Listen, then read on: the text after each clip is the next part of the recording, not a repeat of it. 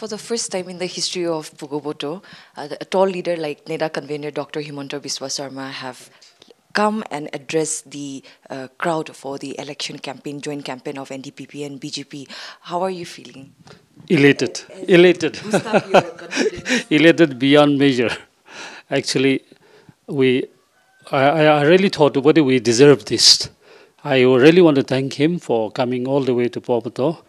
No doubt Pughoboto is a historical place, and he had also mentioned that he looked forward to come back to Pughoboto to talk about other issues. Today he focused on only on election, and I can't expect more than what he has spoken today. Thank you. If elected to power again, what are some of the issues at fore that you would want to immediately address, especially for your constituency people? Well, last term, we could not do much, particularly for the villagers and also the educated and uneducated youth. We could not do much. We focused on skill development.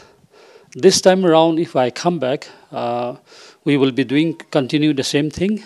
At the same time, I think there are lots of areas of employability for the youths, which we seriously have not explored, like hospitality sectors, agri and allied sectors, automobile sectors, and so many other sectors are there where we really have not developed. So those are some of my areas where I will be confining my attention to. So today I traveled all the way from Kohima to cover this election rally, and well, the roads are not very good. So if elected to power, will the road development also be one of your top agendas? Definitely, definitely. I've already announced that whatever funds we have, whether it be it LADP or whatever position I get, God willing, if I win, we will give priorities to roads.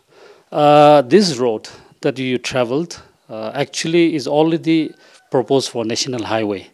This sanction, we brought it in 2016, but because of obvious reason, this could not be taken off yet. But I think it's already now in the pipeline. The NHI, DCL has taken several rounds of survey.